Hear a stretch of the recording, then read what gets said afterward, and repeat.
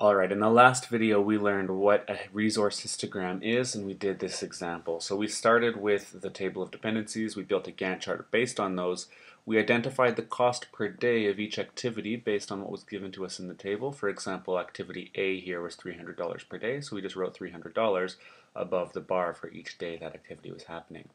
Then what we do when we drew the resource histogram as we figured out, well, look, these first 2 days, there's only one activity happening, and that activity costs $300 per day. So our resource histogram for day one, we're going to spend $300 for day one. We're going to spend $300 on day two, etc. It goes on. And then when we get over to day 6 and 7, we have two activities happening at once, so we add those costs to get the total project cost per day. For example, we had $400 plus $200 happening on this day 6 here, and so we're getting $600 on our resource histogram.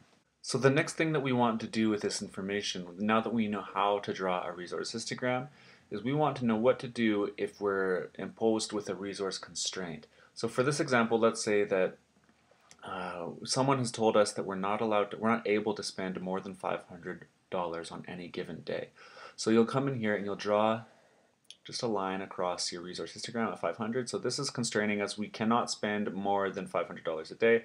So we are going to have to fix something with these 2 days here, days 6 and day 7. And you can see that it's obviously because we're adding 400 and 200.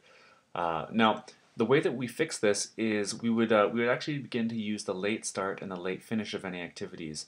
So if we look at the critical path here, it's pretty easy to see without drawing the PDM network diagram that the critical path would be A, B, D, E, right? And you can also see from the predecessors that nothing depends on activity C here, right? We could draw the whole network diagram, but just to save time, it's also a good skill to be able to, for a simple project like this, to be able to pick out what is the critical path.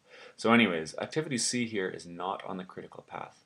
So what we want to do is that means we're able to move this without extending the entire duration of the project. We could move this over 2 days, right? Because if activity C finishes on day 10, that's okay because the whole project will still finish on day 10. So what we want to do is let's do that. Let's draw its position here for its late start and late finish. All right, so we could have activity here in green, right? The blue would be its early start, early finish. Green would be its late start, late finish.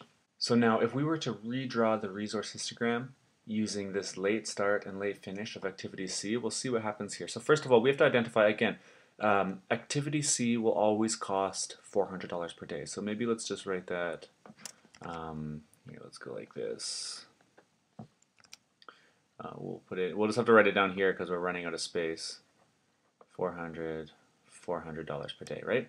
And that means that this blue part here, we're not considering that anymore because we've shifted it over. We've shifted this whole thing just over 2 spaces. So now let's draw this on the resource histogram. We'll draw our updated resource histogram using the late start and late finish. And actually, we're using the late start and late finish for all of these activities because anything on the critical path, their early start and early finish will be the same as their late start and late finish. But let's look at this. So days 1 and 2, we're only spending $300 per day on those days. So nothing here has changed, but we'll just draw it here in green so you can see hopefully the difference. The next 3 days, again, we're still only spending $400 per day, so that's fine. We're still under our daily limit of 500. Now let's look at this though. So we've shifted activity C, so just forget about this. We're going to use what's the green line here. So that means for days 6 and 7, we're only spending $200. So we're going to come down here actually to 200 for 2 days. And then day 8 here we have 2 activities happening. So we have 400 plus 100, so we're going to jump up to 500. So we're going to be right at that limit, but that's okay to be right at the limit. We just can't go over the limit. And then we'll have 500, 500, 500 for these last 3 days of the project. And then we'll come down just like a normal histogram and finish that off.